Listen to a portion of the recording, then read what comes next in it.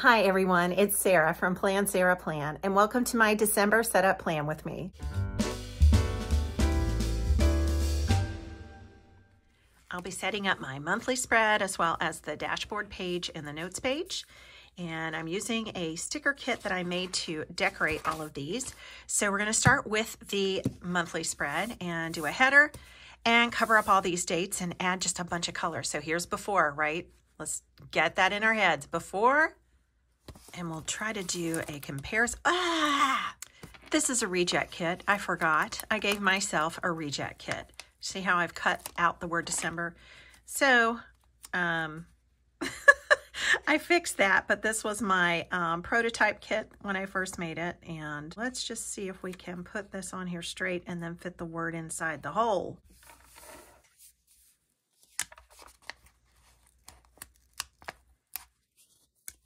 And see these little itty bits I'm going to have to put in there?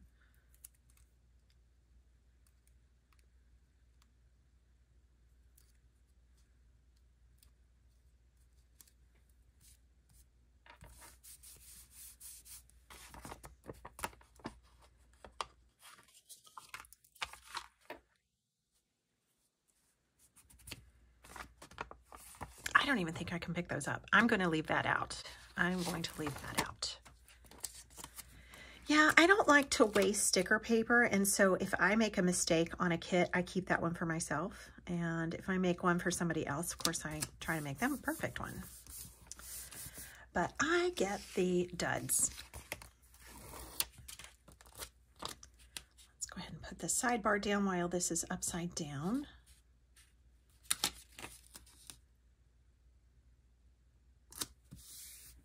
Okay. And then we've got a few little skinny washi strips to put up here. But first of all, let's just take a look at it right side up. Looks pretty good. I don't think you can see those tiny little holes there where there is missing sticker paper. Hopefully you can't see that. Okay, so let's plop the numbers down. Those are on a little sheet, and we'll do that part in time lapse, and I'll be right back.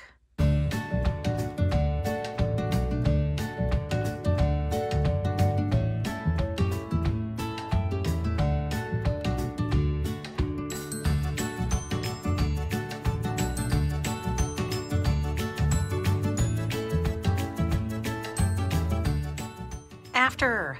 Okay, and there's going to be even more after, but I just love livening up the spread to begin with a lot of color and just kind of excitement for what's about to happen.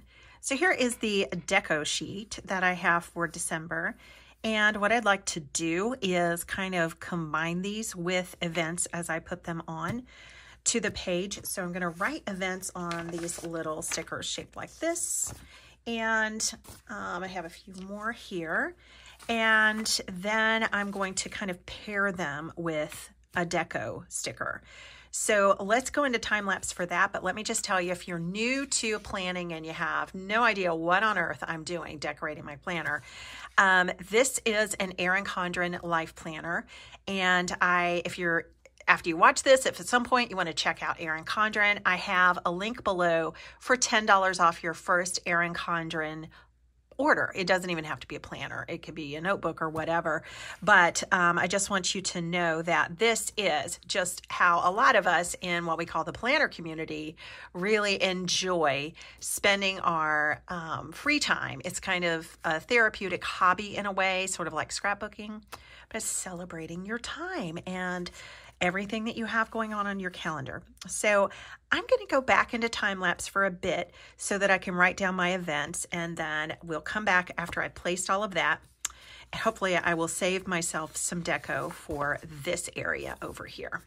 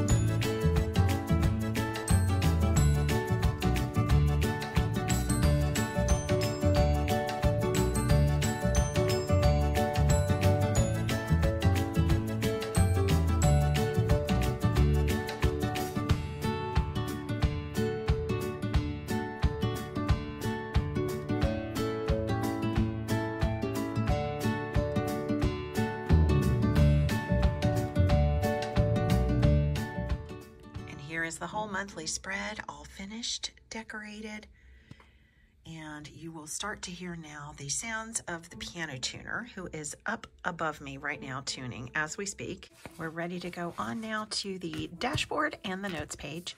So I will use this to do my book of the month, some household tasks, some financial tasks, a focus or kind of big goal for the month, and my memory verses for the month of December. I've got a mock-up of my January kit, which I will show you soon. That's the color scheme. So while I'm setting this up, let's just chit-chat, since you can hear the piano tuning, no doubt. I have not had my pianos tuned since before COVID. So right when we shut things down and I stopped teaching in person and went to virtual lessons, my piano tuner, who has lots of health concerns, was not going out at all to tune pianos. And so I just put the piano tuning on hold until she was able to come back out. Well, I gave her a call recently, and she decided to actually just go ahead and retire. So we've got a brand new piano tuner upstairs, and it was nice to meet him. So if you have an acoustic piano in your house, you know the sound of getting a piano tuned, or hopefully you know that sound at least once a year. And so he goes through every single key, and there are 3 strings for each note. So he's got to make them all tune perfectly together. And I'm so delighted to finally get my piano tuned. So delighted. And next week, we're actually going to be doing some recording for a few of my students who will not be in person for the recital. And we have the means to show their performances up on a screen in the sanctuary of the church where our recital is going to be. So I definitely did not want to record their performances on an out-of-tune piano. That would be both cringeworthy and not, it would be embarrassing that the piano teacher's piano was out of tune. And I definitely had an excuse during COVID because my tuner was not coming out at all. But once I did find out that my tuner had retired, I had no excuse for,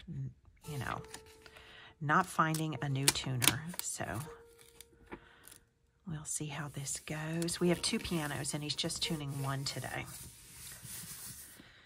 And then we'll come back and revisit the other piano, which needs a little bit more work, but the one he's tuning now is the one that we use for lessons most of the time. So that's the main one to get taken care of today. All right, so this page just went all Christmas on us. All right, so we are going to put the book of the month down.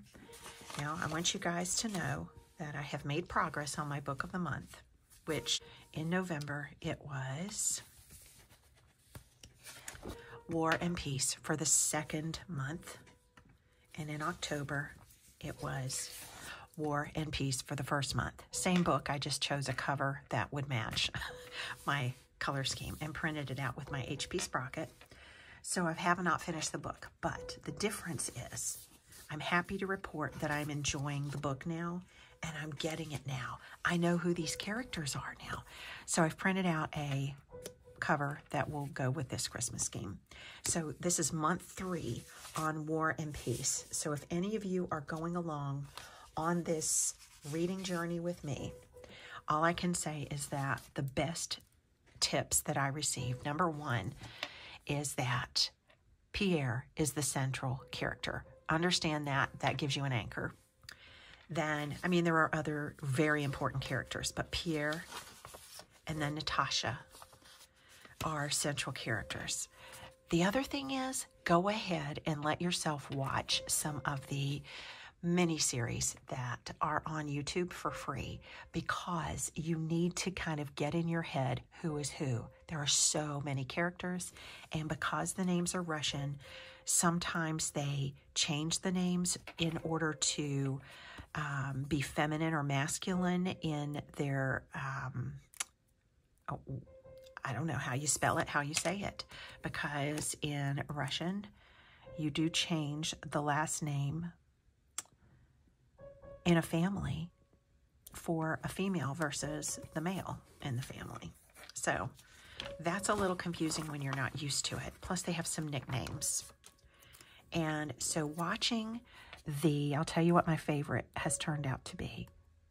The 1972 BBC War and Peace miniseries. It's 20 episodes. Really has helped me immensely. I haven't watched all of them, but just watching a few of them lets you get a handle on it, and then you know what you're doing when you're reading the books. Also, watching some history lessons on the Napoleonic Wars on YouTube. There are some very entertaining ones, very good ones on YouTube that you can watch. And I really was very ignorant about the Napoleonic Wars. So I knew who Napoleon was, but I really did not know a lot of dates, locations, or background. So that has helped immensely. Therefore, I've not given up on War and Peace. So for month 3, I'm still on it. One more thing before we move on from War and Peace. This is something I picked up at the library because I have War and Peace in 2 forms. I have it on my Kindle, and I have it on Audible, so I can listen to it and read it in bed. I like to listen during the day, and I like to read the Kindle at night. However, I got to the point where I wanted to turn and flip back and forth from one section to another to kind of revisit something. That's really difficult to do in a Kindle, at least if you're me. The only version of War and Peace that my local library had was this giant book that has 3 of Leo Tolstoy's works, the Cossacks, War and Peace, and Anna Karenina. So I have marked here with bookmarks the part, which is the bulk of it, that is War and Peace. The print is really tiny, even at that. So they are going to get a library loan from another library, so hopefully I'll have some larger print to look at. But anyway, it helps to also have the physical book.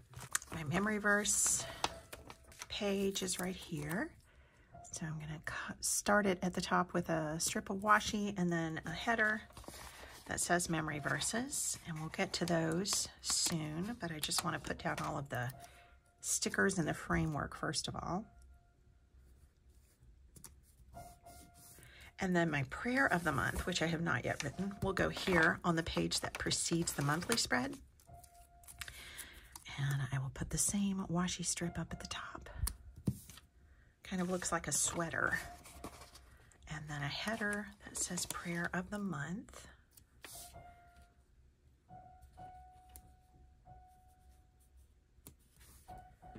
Okay, so let's do some writing. Let's start over here with the household goals and the money goals and the challenge of the month. First of all, let's do the household goals. And there are 3 of those this month. Let's put a little header at the top first of all. And maybe a little deco first of all before I start writing, because then it's easier to write around that. So why don't we do, I guess we could do a house. How about a house?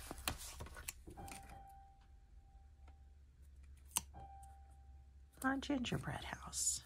Okay, so those 3 goals are clean the dining room windows, clean the washroom, and mop the basement, which is just like vinyl flooring. And then when I move on to my financial tasks for the month, these are routine, usually, most of the time. So those will be to set up my 2023 budget planner. And you guys, it's the prettiest budget planner I've ever had. In the past, I've used the A5 coiled budget planner from Erin Condren. 2 years ago, I did that. In 2022, I did kind of my own system of rings where I took a petite journal from Erin Condren, the budget one, and took it out of its binding and put it into rings. But this year, I have the all-new Erin Condren rings budget planner. So it's basically the A5 budget planner. It's been revamped, so the pages are not the same. And they've punched it for rings, and you can get it with the Flora agenda, which is the one I chose because I did not have the Flora agenda. So anyway, talking too much about that, but I want to show that off, and maybe I'll do a video of showing my 2023 budget planner. And I'm, of course, going to set up my December budget. In fact, I'm in the midst of doing that right now. And last of all, I will, of course, pay my December bills. Okay, so let's move on down here to the goal of the month, or the focus of the month, and I don't know what that's going to be yet, so let's decorate it while I think. I have a couple of ideas, and I might split this in half and do 2 challenges of the month, maybe one fun one and one not fun one. And I think a gingerbread clock tower should divide the 2. So we'll put this right here in the middle, approximately. Nope, that's too far to the left. All right, I've thought of one. I want to make my homemade pimento cheese for my neighbors. So that's definitely going to be one of them. Okay, side note, how do you spell pimento? I always say pimento, but some people spell it with an I there, pimiento. Now, I could Google this, but my phone is up here recording. So I don't know, maybe this is spelled wrong. Maybe you spell it with an I right after the M, like pimiento, but you only say pimento. I don't know. I might end up adding an I in there. Okay, and then my other challenge of the month, what should it be? This is it.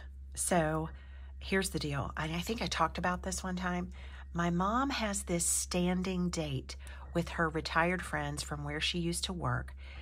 They always have lunch on the 3rd Thursday of the month, and whoever can make it comes, but it's a standing date. Well, because I help my mom so much, and she's not driving, I go to this thing. So I end up having lunch with her friends, and they're nice people. I enjoy it. But I don't have any dates like that with my own friends. So I decided I need to set up something like that. So it could be like the 3rd Wednesday of every month, or the 2nd Wednesday of the month, something like that will be my standing coffee date with my girlfriends. So 2 challenges of the month. So I said I would do one that wasn't fun. This one will be fun when it's done. It's not fun to grate all the cheese, and I don't have a food processor. So if you know of a good, fast cheese grating system, please let me know before I start laboring grating by hand. So those will be my 2 challenges. All right, so let's move on over to do the verses of the month, my December memory verses. Each one of those is going to be marked with a little heart at the beginning of the verse. They are going to have something to do with the birth of Christ this month.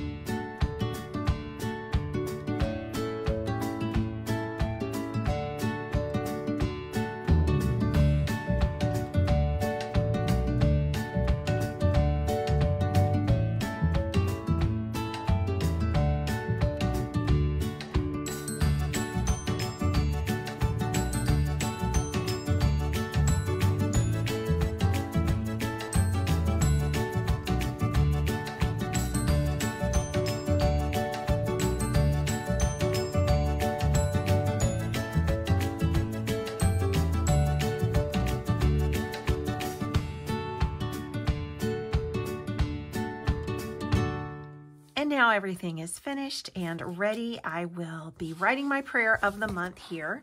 I just do that off camera, and when I'm not in a hurry, and put, "For unto us a child is born, unto us a son is given," that scripture up here. And my memory verses, in case you didn't catch them, I went with 3 verses from 3 different prophets in the Old Testament. So all 3 of these things, long before the birth of Christ, were prophesying that it was coming. And so I chose for my final verse the week between Christmas and New Year's, that all of this was done that it might be fulfilled, what was spoken by the Lord through the prophet. And I just added a little S in brackets because it was, I mean, this particular one was pointing to what Isaiah had said, but we also have prophecies pointing to Jesus in Micah and Jeremiah. So I just think that is fascinating and so awesome about really how all of the Old Testament in one way or another is pointing us to the New Testament and to the birth of Christ. Okay, so I hope you enjoyed this. I certainly did. It was really fun, and I love these colors. I love Christmas colors, and I did make an A5 kit for December. I didn't film everything on this one. I just went ahead and put it on when I was testing the kit, and I haven't even filled out the things that I did during this video, so I probably will. I'll have to write really tiny, won't I? Because those memory verses were long. I hadn't chosen them at the time that I placed this down, but it's the same kit. It's just in A5 size. Okay, so I thank you guys so much for joining me. Did I ever show you the January kit? Because I can't remember.